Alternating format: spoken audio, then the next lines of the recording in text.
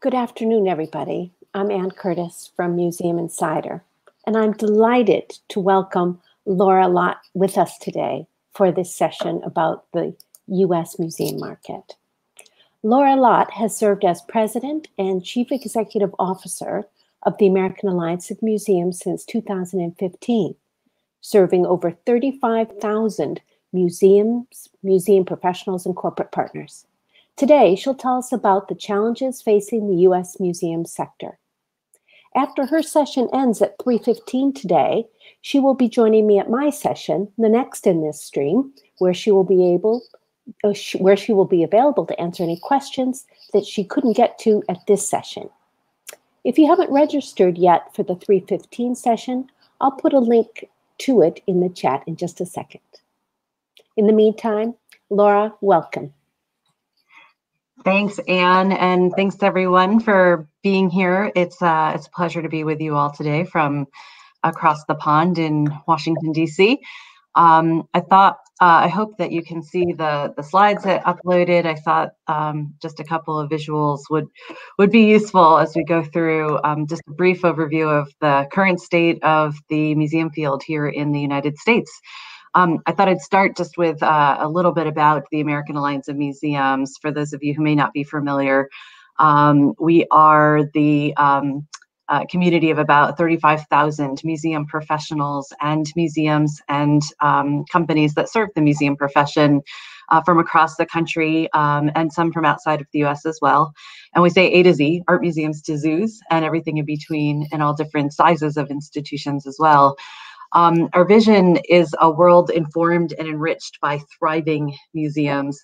And our mission is to champion museums and nurture excellence in museum practice through our partnerships. And we are the chief sort of advocate for museums here in the United States, mostly at the federal level, but also with partners at the state and local levels as well, making the case for museums and museum funding and policy issues and funding decisions across the country. We also are the accrediting body for museums here in the United States and have a whole program around helping museums to adopt best practices. We also provide the largest, actually, gathering of museum professionals now in the world each spring with our AAM annual meeting and Museum Expo, as well as a variety of other convenings in different parts of the world, in different parts of the country throughout the year. Our Center for the Future of Museums, now celebrating its 11th year, is a great resource, I think, for folks in and around the museum profession, taking a look at the social, economic, political, technological, financial, and other trends that are impacting museums and how museums can help create the future that they want, that they wish for themselves. And of course, we have a robust professional development program through mostly webinars these days, but webinars and in-person workshops around the calendar. So some of this is, I suspect, going to be very similar to what is happening in the UK and elsewhere in the world, given the pandemic and financial fallout from the pandemic we're all dealing with. But a glance at some recent headlines here in the States tells the story. Nearly 100% of museums were shuttered in mid-March here in the States. And most remain closed through what was their supposed to be their busiest season, the summer season here. In some of our major metropolitan areas here in Washington, D.C. and in New York, museums are just starting to reopen. In California, they're actually, for the most part, still closed. And in other major metropolitan areas throughout the country, they've opened at various times. Some had to reclose after a virus spike here in July. So they're going through this wave of opening and closing. And it's been a tough 6 or now going on 7 months for the field. Museums in the United States receive about 50% of their operating budget from earned sources, so ticket sales, rentals of their space, cafe and shop sales, and programming, all of which went to zero really overnight back in March. And at the height of the shutdown, we estimated that museums were losing about $33 million a day. And I think even though some museums have reopened, it's at such small both capacity as mandated by their municipality, but also just folks are not rushing back. Most museums are operating about 15 to 25% of their normal capacity. And so still losing an incredible amount of their earned revenue. AAM completed a survey. This is now a couple months old, and a lot, has been changing very quickly with this. So we're hoping to update this data in the next month. But as of June, a survey confirmed our worst fears that 1 out of 3 museums here in the States might face permanent closure. That's over 10,000 museums here in the US. And unfortunately, the survey data showed that it really is all types and sizes, with a slightly bigger impact on those really interactive museums and those that rely a lot on ticket sales. So children's museums and science centers in particular. Outdoor spaces were slightly less impacted, but across small, medium, and large size museums, they're all facing significant challenges and significant risk of closing permanently, or just not knowing how they will get through an extended financial crisis. About 56% of museums reported that they had furloughed or laid off staff. And some of them made really deep cuts. So a third of museums laid off more than half of their staffs. Most are anticipating reopening with significantly smaller staffs. That's, a good news, bad news story, I suppose. Lots of opportunity, I think, for expertise to provide some outsourced services. Most were a third of museums expect to lose more than half of their operating income for the year. And many expect 2021 to be worse. International tourism here in the States is not predicted to come back for several years unless we expect there will be less financial relief, both from government and other nonprofit sources. Most museums, unfortunately, were not prepared for this kind of deep and lengthy impact. A 2017 survey showed that 1/3 of museums were operating in the red, dipping into their reserves or their endowment for operating expenses.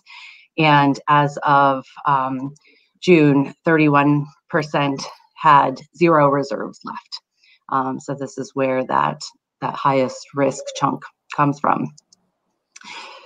The second pandemic we're struggling with here in the United States is one of racism. Museums are struggling with their own racist and colonialist histories, and their racist and colonialist presence, I'm afraid, as well as how they can be part of a solution for society. There are changing expectations of museums among our audiences around how museums participate in social justice issues.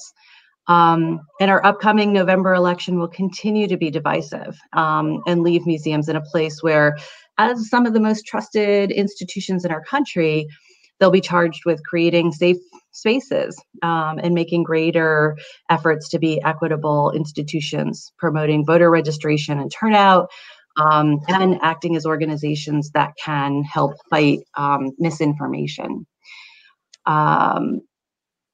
Museum leaders are facing an incredibly uncertain future and a radically changed environment. Opportunities for companies that can provide consultation based on comparable experiences, such as what the UK has done so far, since we feel here in the States that the UK and most of the world is actually ahead of us in terms of handling the pandemic, and also in some of the racism and colonialism issues that we all